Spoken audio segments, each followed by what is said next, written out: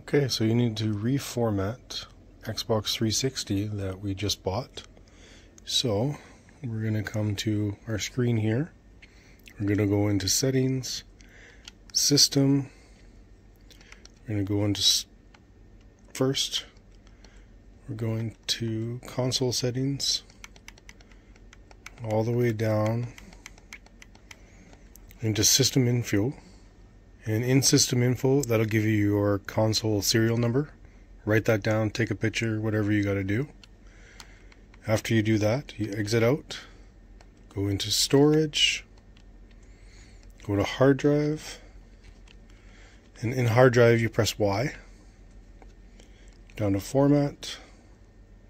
Do you want to format? Yes. Yes, I want to format. Enter your serial number here that you wrote down. After you enter your serial number, it's going to format. As you can see, it was quick. I have a 250 gig hard drive with everything available. Go back into it just to show.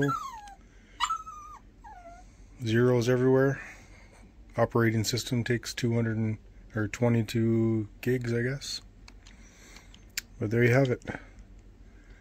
I have no profile set up yet. Black Ops is in the disk tray. And we're ready to resell this Xbox after we clean it. Thanks for watching. Thumbs up if you liked it. Subscribe for more.